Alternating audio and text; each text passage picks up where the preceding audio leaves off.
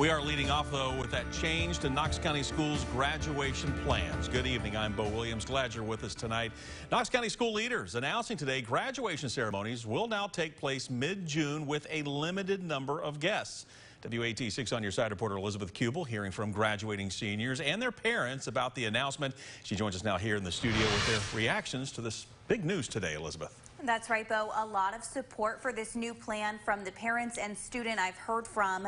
Today's announcement, a big change from last week's proposal that graduation ceremonies would be live streamed in late July and early August without any guests in attendance. Word tonight of a limited number of guests now invited is welcome news. Pure joy, pure excitement. Not really warmed my heart to know that my mom and my stepdad can come to see me graduate. Reaction from graduating seniors and parents to a new announcement from Knox County Schools, planning to hold graduation ceremonies with limited guests. If it's just me, I'm thrilled. I'm excited that I can go. You know, they've been cut short a lot this year.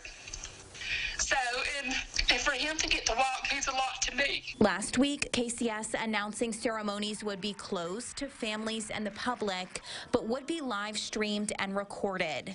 The news was met with opposition and disappointment from parents and students. The new announcement of a change in plans coming from Superintendent Bob Thomas Wednesday evening. We hope this provides some comfort to our students and families, but also knowing that depending on the spread of COVID-19, these plans could change. I'm glad that they're giving us that opportunity to go watch our children graduate. We waited 18 years for this, you know, for this moment, because it's a very pivotal time in their life.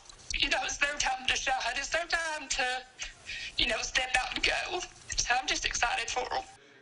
Now, the plan includes holding ceremonies starting the week of June 8th and going through June 19th with limited numbers of guests, still streamed and recorded, and the school system expecting guests to wear masks and follow social distancing guidelines.